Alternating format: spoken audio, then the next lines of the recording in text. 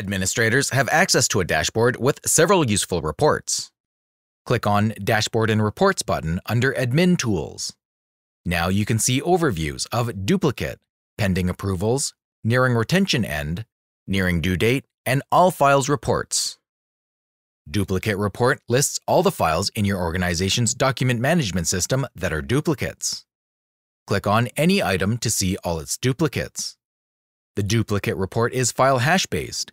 It means that even if the file name is different, but the content is identical, the system will identify it as a duplicate with any file type. Next up is Pending Approval Report.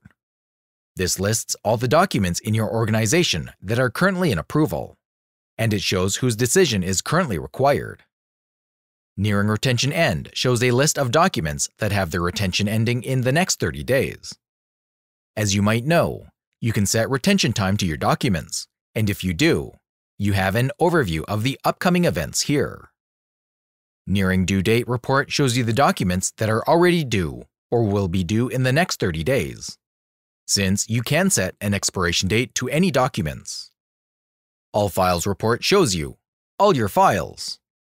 Every single file your organization has on Folderit DMS. You might have noticed all those reports can be exported to Excel, ODS, or CSV file at any time.